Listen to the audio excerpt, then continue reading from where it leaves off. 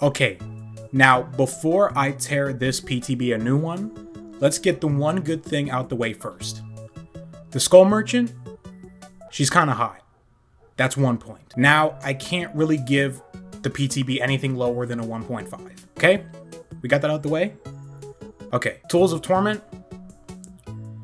Yeah, it's pretty bad. The new PTB came out today for the upcoming chapter, Tools of Torment, and right when we thought that DBD would actually release a chapter without it getting leaked, it got leaked mere hours beforehand, and by God is this probably the biggest disappointment since the Legion chapter, where the teasers made it out to be cooler than it actually is. The killer is just some random chick. Come on, get your jokes out. She looks like a Rainbow Six Siege operator. She looks like she belongs in Apex Legends. We get it. Come on, let's just go. This is literally like a repeat of what happened for the Trickster chapter, where DBD does this weird, different way of marketing their chapters just to hype it up, only for it to just be a major flop when it releases. Everyone was expecting a robot killer. You were teasing a robot killer. Nothing about your teasing made it seem like we just get a random chick. I actually agree with everyone. This is one of the most uninspired designs out of any killer in the entire game. How do you go from this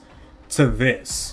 That's like mind-boggling. Now, complaints about the killer not being what we expected aside, is she, and no, she's not good. She's very, very, very, very bad. I'm being real honest here, guys. Like, I'm trying to search for things nice to say about this killer, but I'd have to be reaching arms longer than Mr. Fantastic to find good things about this killer. Basically, the killer can set up surveillance drones that once they're placed, they go into active mode. And when they're in active mode, they search around for survivors. And when a survivor is caught in the active mode, they start getting scanned.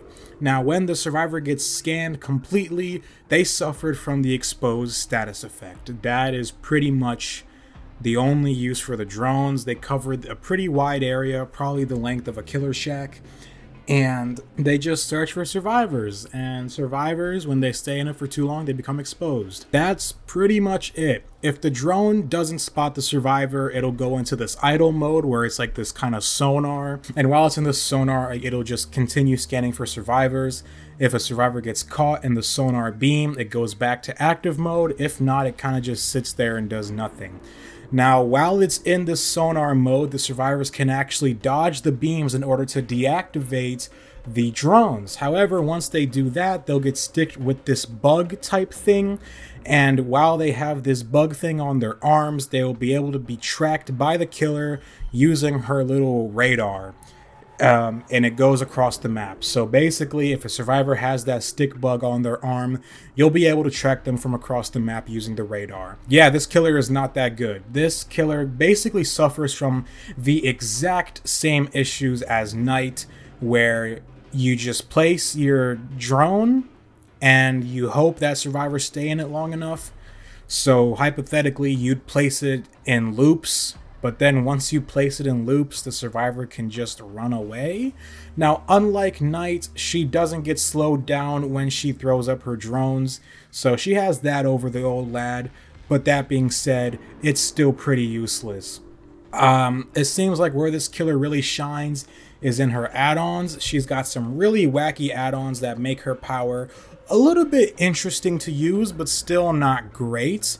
And yeah, I've seen videos of people trying to use this power, and it just is not working. I really don't know what they were thinking when they were designing this killer. I'd want to think that they were using it with zoning in mind, kind of like what they did with Knight, but this power requires so many little conditions for it to even be remotely useful.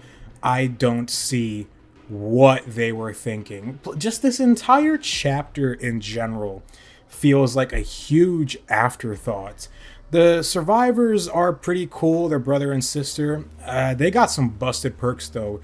The brother's perk straight up lets you have 2 sprint bursts in a row if you wanted to. This perk is going to be the new Dead Hard. I can tell straight up, this perk is going to be used so much. The other perks are kind of just rehashes of old perks. The sister has a better Quick and Quiet and another version of Blood Pact.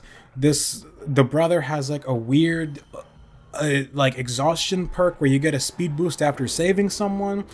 It's weird. The perks in this PTB feel very copy paste and kind of mid. And that kind of begs the question, what was going on when they were making this chapter? The killer feels so bad. There's nothing that she has that can help her in chase.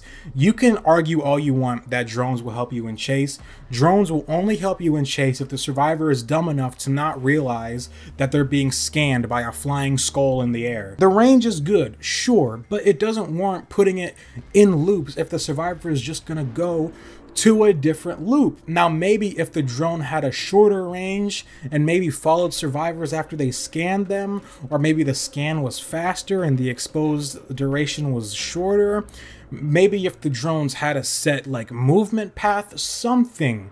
But as of right now, this killer is not great. They are very, very, very bad. She looks like they tried to recreate my character in GTA Online. Yeah, this chapter is a mess. And I'd probably go so far as to say that it's low-key worse than the night chapter. Yeah, this is not a great start to 2023 for DBD. That being said, she is hot. So it's a 5 out of 5.